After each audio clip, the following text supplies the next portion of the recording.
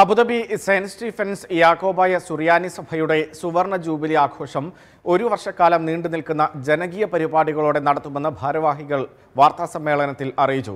ഇതിന്റെ ഭാഗമായി ഓഗസ്റ്റ് 3-ന് പെരുമ്പാവൂരിൽ കേനോനിയ ആശയ കേന്ദ്രത്തിൽ 2 ഡയാലിസിസ് യൂണിറ്റ് ആരംഭിക്കുമെന്നും ഭാരവാഹികൾ അറിയിച്ചു.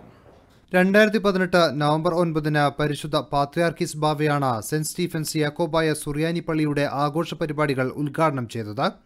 അബുദാബി സെന്റ് സ്റ്റീഫൻസ് യാക്കോബായ സുറിയാനി സഭയുടെ സുവർണ ജൂബിലി ആഘോഷം ഒരു വർഷക്കാലം നീണ്ടുനിൽക്കുന്ന പരിപാടികളോടെ നടത്തുമെന്ന് ഭാരവാഹികൾ അബുദാബിയിൽ വാർത്താസമ്മേളനത്തിൽ അറിയിച്ചു.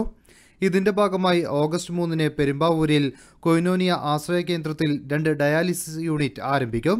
50 വൃക്ക രോഗികൾക്ക് ഡയാലിസിസ് കിറ്റ് സൗജന്യമായി നൽകും. 50 അർബുദ രോഗബാധിതർക്ക് ചികിത്സാ സഹായവും നൽകും.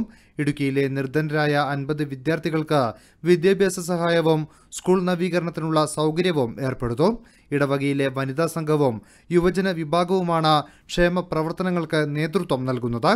ഇടവക വികാരി ഫാദർ ജിജൻ എബ്രഹാം, ഇടവക മെത്രാപ്പൊലീത്ത Isaac Mar Osthathios, secretary Saiji KP, trustee Binu Thomas, ജൂബിലിയുടെ general convener Simon Thomas, trustee Liju Ipe, Shibi Paul, Sandeep George എന്നിവർ വാർത്താസമ്മേളനത്തിൽ പങ്കെടുത്തു.